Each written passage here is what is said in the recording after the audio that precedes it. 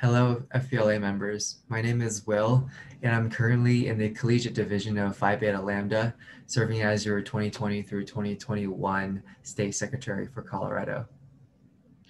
My name is Cole. I am currently serving as your Colorado State PBL president, and today we would like to present you with some tips and tricks that we have learned through our high school and college careers on virtual competition and public speaking.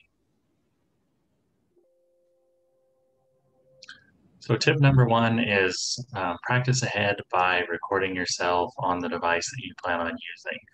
What this does is this allows you to watch the recording and shows any flaws you might have in your presentation, such as a slide that shows incorrectly or an area where you may stutter that you should probably reword or work on. And it also has the added benefit of making sure that your device can use the software that you'll be using, that your microphone and your webcam are working. Yeah, the second trick that we have for you with regards to virtual competitions is to make sure that you are framed correctly. So this can include everything from what you have in the background to how much of your face and how much of your upper body is shown.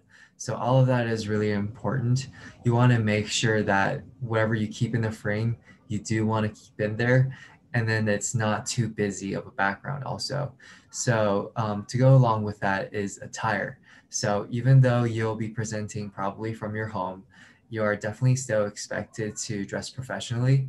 So a minimum for guys could be what Cole has on right now, which is a white shirt and a tie.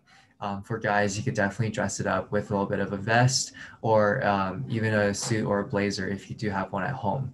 And then, of course, for ladies, you can also put a suit on top. And then, of course, just make sure that you're wearing a nice professional dress or slacks. The third tip we have for you is to test your microphone and or your headset that you will be using before the day comes to use it. That way, if your microphone is faulty or your headset's not working, you have time to replace it or fix the issue before you are supposed to be competing. Yeah, even in college, we're experiencing that. For example, one of my professors does not know very well how to use his microphone. So every time he talks, it sounds like this. And you definitely don't want to present to a judge who is hearing muffled sounds coming here.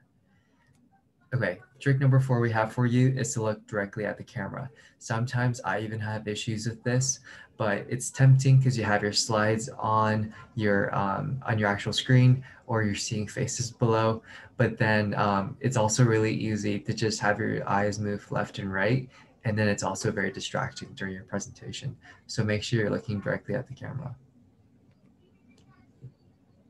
Tip number 5 is to avoid giving your presentation in an area where there's background noises. Um, this will help your presentation seem more professional as well as keep from adding distractions for the judges and lessening the quality of your content. Perfect. And now we're going to talk a little bit about your team consistency. So what we mean by this is, for example, Cole has a white background. I have a white background. And then we're both wearing a white right now. We coordinated that. But all of those little details like that is still really, really important over even when it's virtual. So you want to make sure that if you guys want to color code your professional wear, your professional attire, that'd be good. If you guys could also maybe have like the same type of frame and have the same type of background, that would also be ideal.